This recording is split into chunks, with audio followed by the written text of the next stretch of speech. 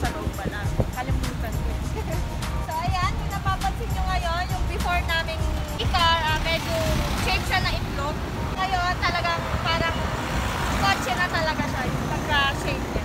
Papansin nyo, ganun yung mirror niya, yung windshield. Meron din tayong wiper. Ito yung emblem. Maganda na, hindi kaya dati, walang emblem. Kompleto na rin tayo ng ilaw.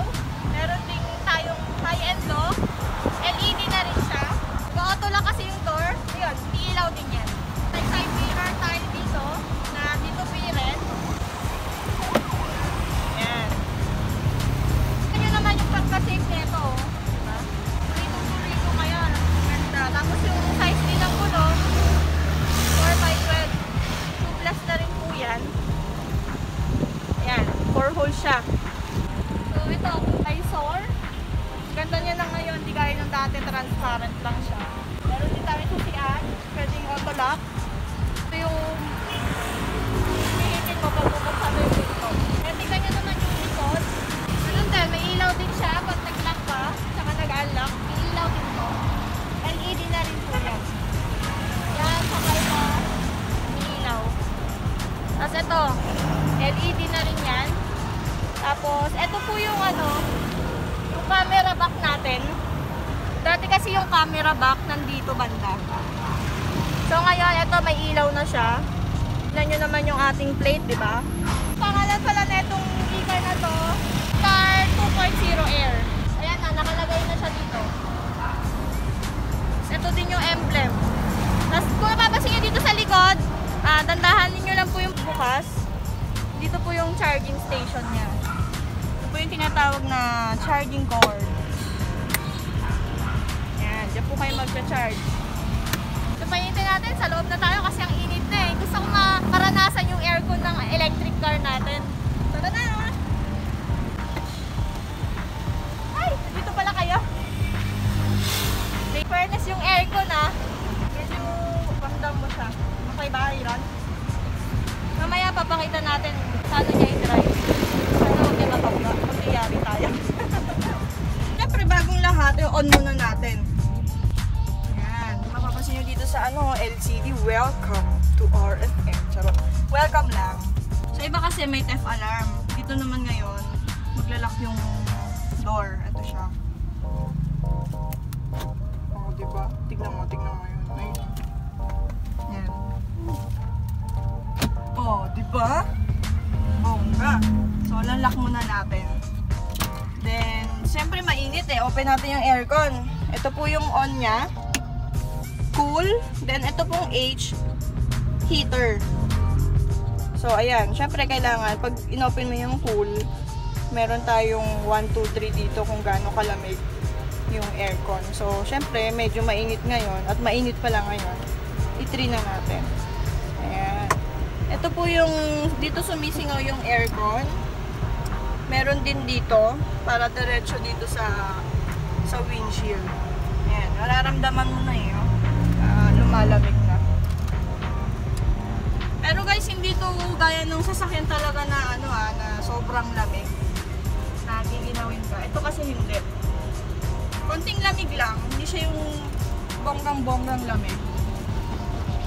Then, try natin yung heater. Alam ko naman din yung gugustuhin tong heater na to. Ayan. Hindi siya malamig. Heater nga doon lang tayo sa cool. Ayan.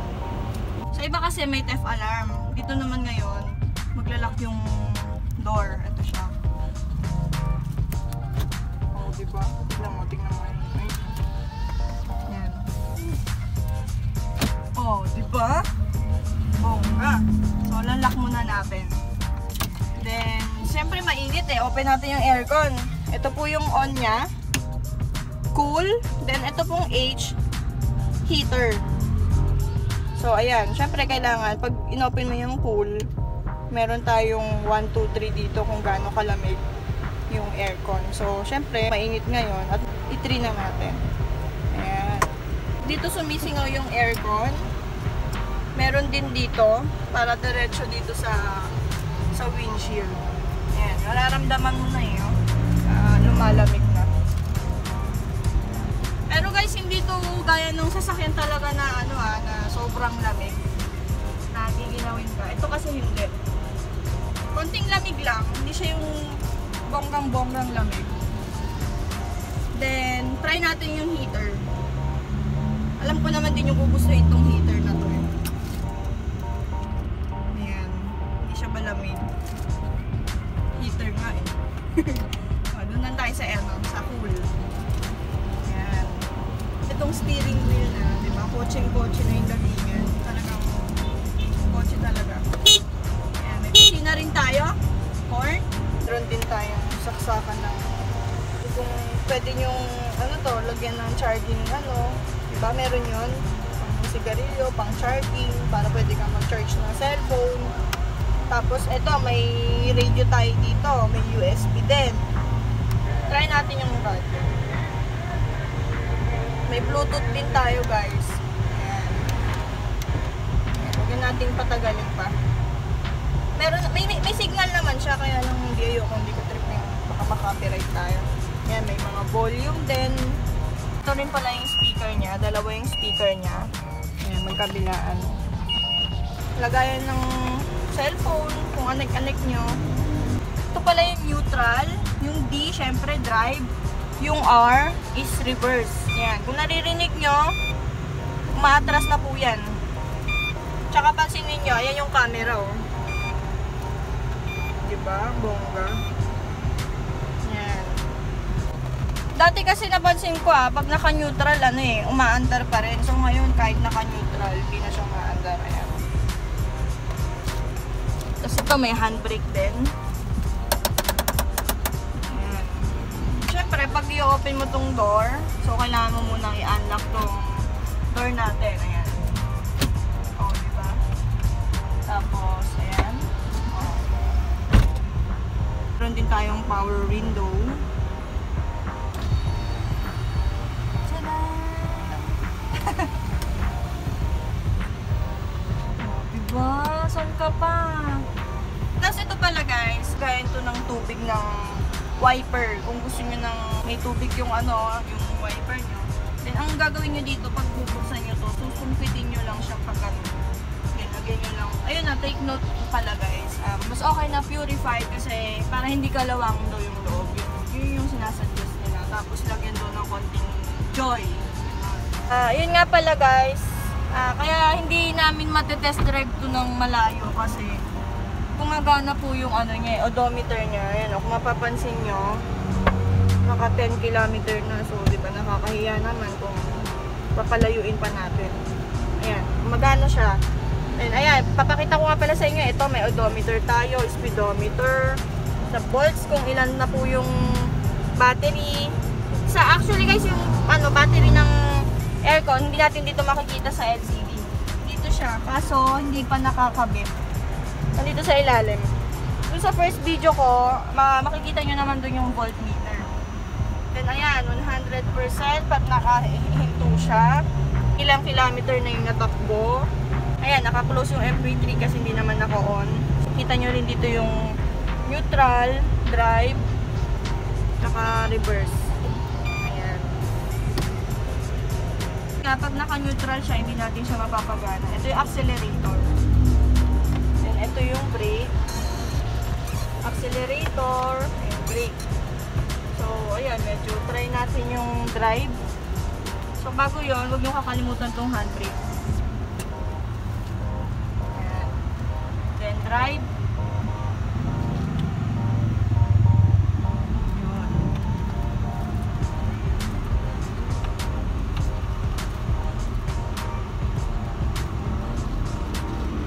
Smooth niya lang i-drive.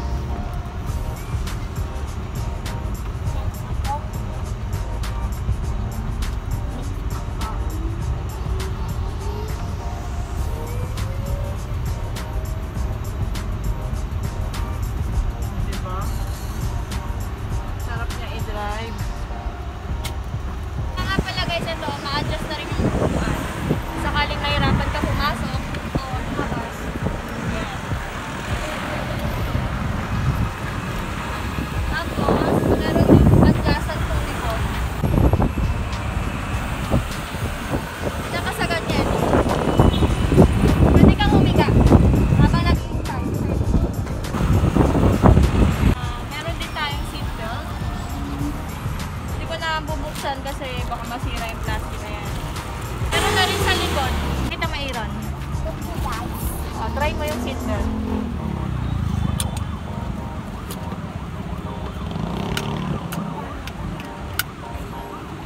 So, ayun. Higpitan na lang kung ano. Ito pala guys yung windshield. Hilain mo lang siya. Ganon. Tapos ipupush mo siya pataas para ma-open. Yun. Sindairo na nga. Hindi na mahirap. So, yan. Meron din tayong maliit na ilaw dito. 30 seconds. Nag-off na siya. Automatic off siya. Pwede mo rin patayin. Pindutin mo lang. Meron na rin tayong free matting. Before kasi walang matting eh. Dito pala yung battery ng aircon. Then, dito yung battery ng electric car. Pakita ko pala sa inyo guys yung hazard. Dito yung hazard. May pinipindot dito. Tapos ito yung signal light. Ayan. Up and down lang yung ano guys. Tapos yung headlight. Ito, iaangat mo lang siya. Parang kotse nga po talaga. Tapos ito yung sa wiper.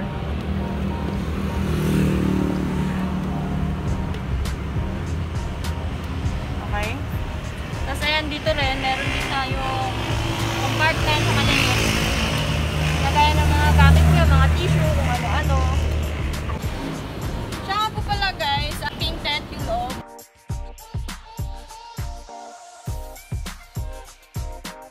Dark siya ng konti, hindi siya sobrang dark. Sige, go. Drive muna, baby.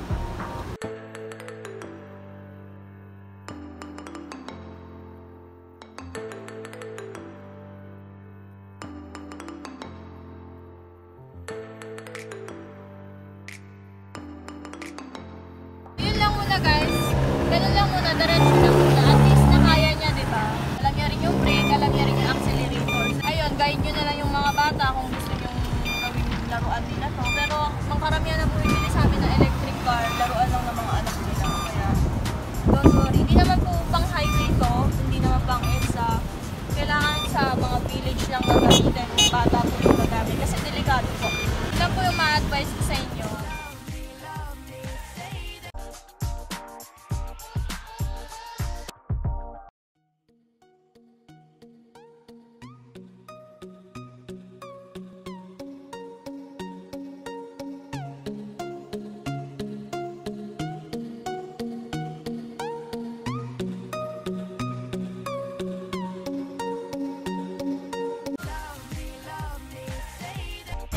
Pala nitong unit na to sa mga nagtatanong, 2,000 watts.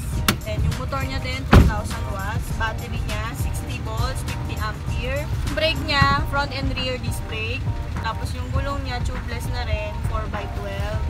Speed niya guys, syempre electric lang to.